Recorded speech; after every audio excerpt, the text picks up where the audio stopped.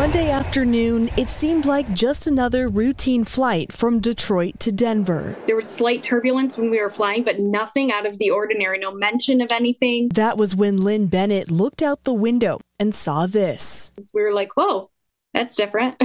That's not what you usually see on a perfectly good airplane that we just flew in. The front end of the plane appeared to be dented or damaged, almost like it hit something mid-flight, since it wasn't there when they left Detroit 3 hours earlier. Usually, with a bird strike or anything like that, they notify you, you can see something. It's kind of been a mysterious, nobody said anything. A spokesperson for Delta Airlines told FOX31 crews received an indication of a mechanical issue in the nose of the aircraft, but the flight landed safely and taxied to the gate without incident. They added crews were able to repair the aircraft overnight, but a new aircraft took customers on the outbound flight from Denver to Salt Lake City Monday night with a 4.5-hour delay. As someone whose hobby is planes and aviation, Bennett says she has never seen or heard of anything like this before. And I think that's the biggest exciting part of it all, kind of, is what happened? What is it? Why isn't Delta commenting about it? Just saying mechanical issues and they're going to fix it. Well, why is it a mechanical issue? What happened?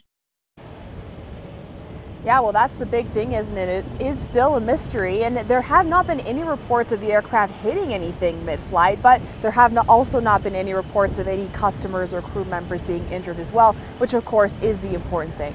Live at DIA, Rachel Saurer, Fox 31. All right, Rachel, thank you.